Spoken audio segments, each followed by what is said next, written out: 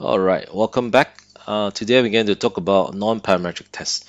Now, before that, just to give you a summary of all the categories that are found under hypothesis tests, right? So we have already done one part of hypothesis test, which is known as the parametric test. In general, parametric test is a test about the population mean, or it could be the population standard deviation. Some of the tools that we have used to carry out these parametric tests are like normal distributions, a t-test, or it could be a chi-square test. All right. Now, under this topic, we are interested to investigate on the non-parametric test. All right. Now, before we move on to non-parametric tests, let's try to look at the features, a very brief summary of the features between parametric and non-parametric tests. So the first one, parametric test, as I mentioned before, is a test about the population mean. This test can perform well under any skewed distributions or non-normal distributions. Of course, provided the sample size must be large enough. So by large enough, I'm saying that the sample size should be greater than or equal to 30. Now, that would actually satisfy the central limit theorem for us to assume that the distributions would be normally distributed. Right? And then lastly, these parametric tests have more statistical power compared to non-parametric tests in this case. Right? In a way, it is more reliable and then more accurate as compared to non-parametric tests. But the procedure involved under parametric test is more complicated as compared to non-parametric tests. Right? And then as for non-parametric tests, here we are more interested in the median itself. So most of the research analysts analysis in this case centered around the median itself. So we want to compare the sets of data whether it's above or below the median. And then most of the time, non-parametric test is carried out due to the fact that the sample size collected is very limited in size, which means the sample size should be anything like less than 20, for instance. So that should be considered as a small sample size. Right? And then the data collected usually consists of ordinal data, and then this data somehow can be rank, or the data has some sorts of ranking involved. And then it also involve outliers. Like under parametric test, we can't actually remove outliers from the analysis. Whereby for non-parametric tests, if you have an outliers, we can actually remove it from our analysis. Now that is the key advantage of using a non-parametric test. Right? Okay, now we are ready to look at what are the tools available under non-parametric tests. Okay, now I'm going to give you the first two tests carried out under non-parametric tests. The first one being what we call as a sign test. So from the word itself, you will know that we need to sort of devise some kind of plus or minus sign in order to carry out this sign test here. The second one is known as the Wilcoxon Signed Rank test. All right. Now, as you can see here, this test involve devising a plus or minus sign, including performing a ranking on the data observation. Right? Okay, let's try to look at what are the procedures between both of these sign test and Wilcoxon Signed Rank test. All right, now before we look into the procedures on how to carry out the sign test and the Wilcoxon Signed Rank test, we're going to briefly show you the difference between sign test and Wilcoxon Signed Rank test in this case. Right. Now, one of the similarity between sign test and Wilcoxon Signed Rank test would be both of them would have to assign positive and negative sign to each of the data observation to indicate whether the data is above or below the hypothesized value. So the hypothesized value here usually refer to median. So this is one of the similarity. Secondly, for sign tests, now once we have devised the plus or minus, we will have to count how many data set that is actually above the hypothesized value, and then we have to count how many data set that is below the hypothesized value. Now, by knowing the number of positive value that is above hypothesized value, therefore, we are going to check whether it is substantially different from what we expected by chance.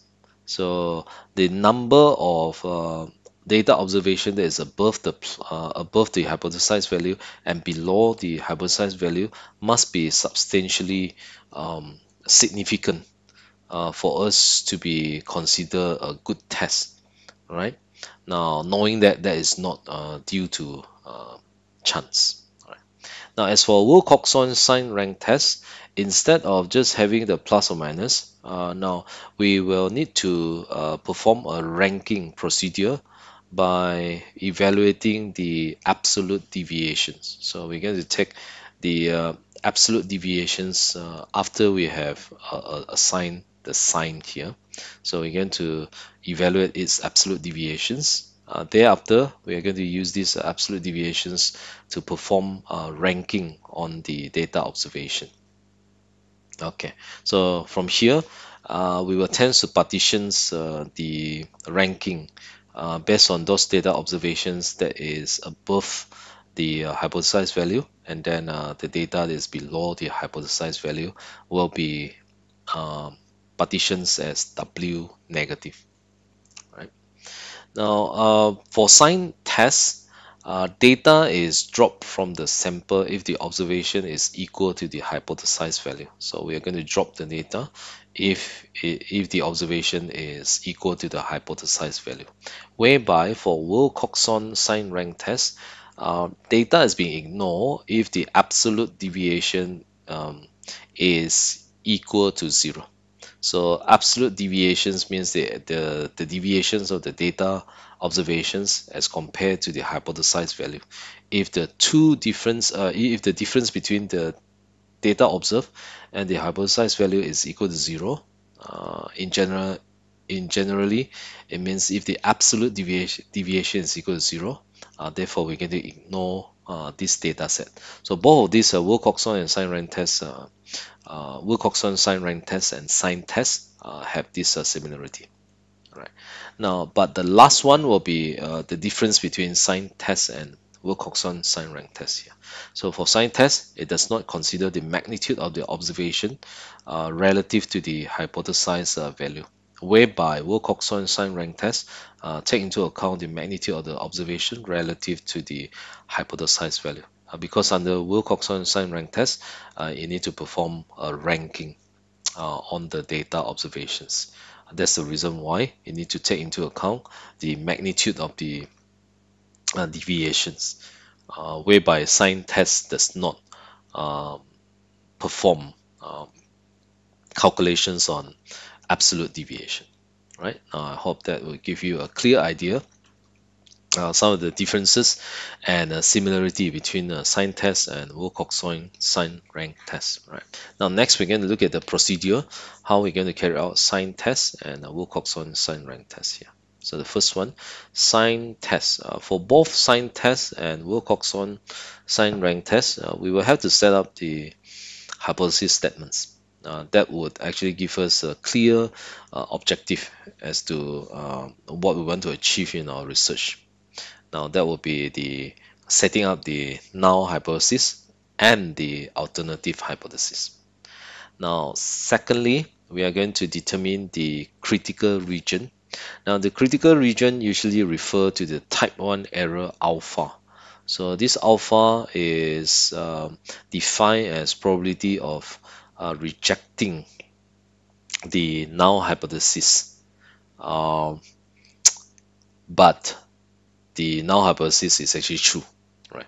Now, in order not to commit this type 1 error, you want to make sure the value of the alpha should be as small as possible. Usually it's around anything less than 10% uh, for the value of significant figure, right?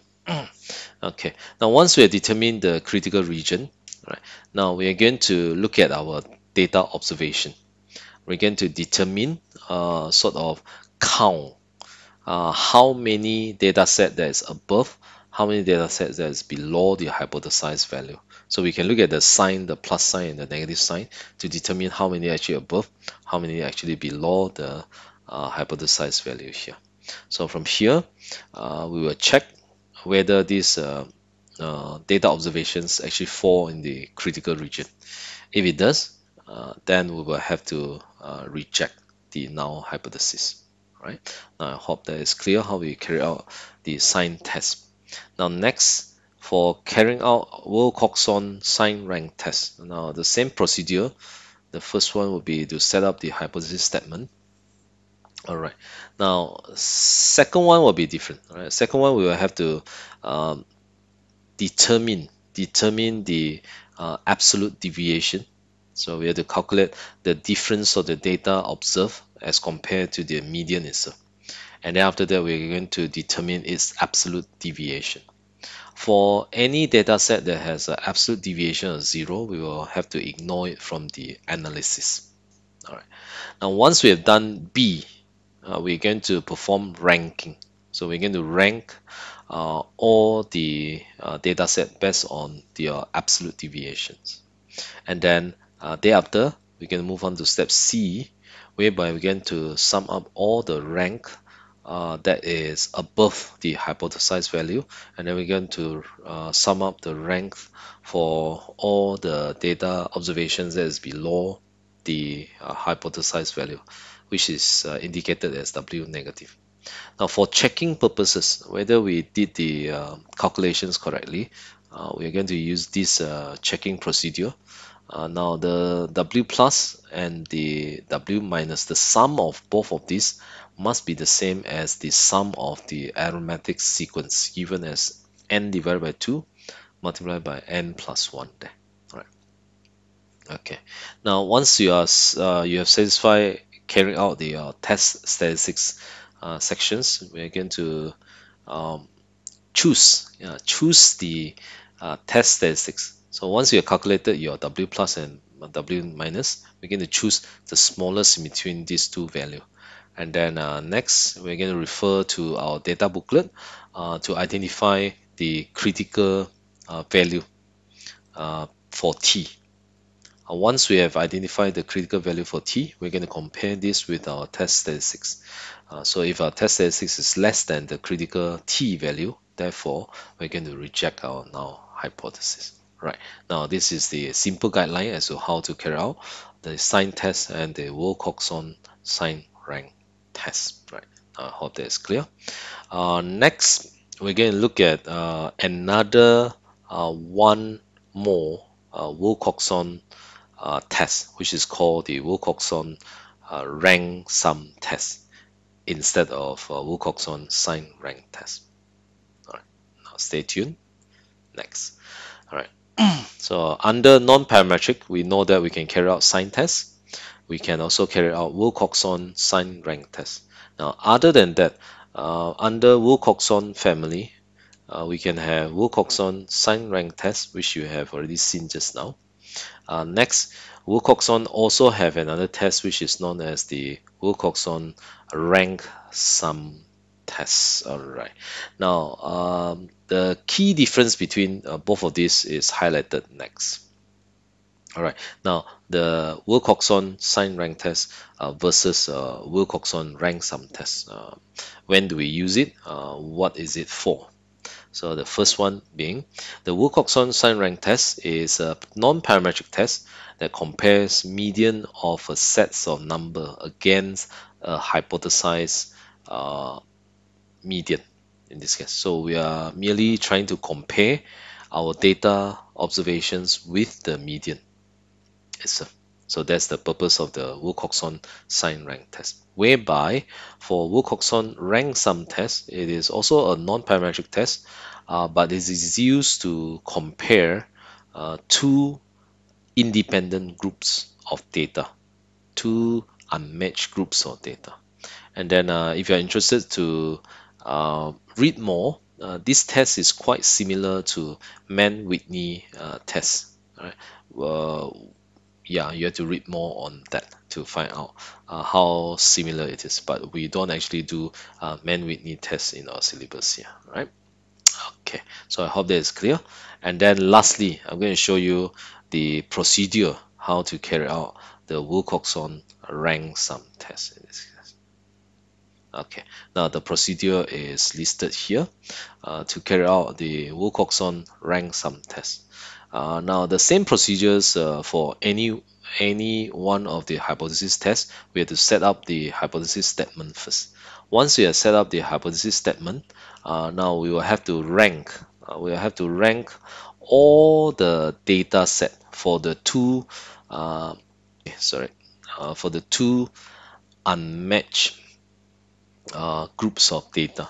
So one group has a sample size of m, the other one has a sample size for of n in this case. All right.